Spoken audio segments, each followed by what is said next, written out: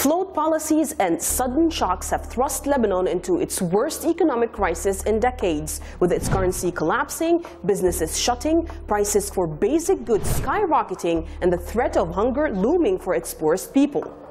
Lebanese have long stood out in West Asia for not letting political upheaval or civil violence get in the way for enjoying the finer things in life. Underlying this lifestyle was a long-standing government policy that kept the value of the Lebanese lira pegged to the US dollar, allowing the Lebanese to interact seamlessly with the world economy.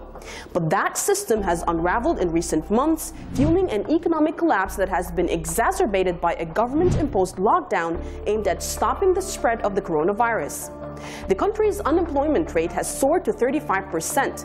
Lebanese media reported on Friday, June 12, that the exchange rate had tumbled to 6,000 per dollar on the black market, compared to the official peg of 1,507 in place since 1997. As a result of the plunging national currency, demonstrators shut roads across the country with burning tires in renewed nationwide protests.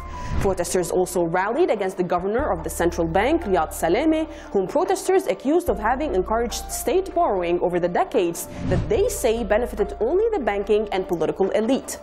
The cabinet expressed that it would like to see Salameh removed from the position he has held since 1993, but major sectarian political leaders of the country stood firm behind Salameh, threatening that the dollar might plunge to dangerous rates if Salameh is ousted.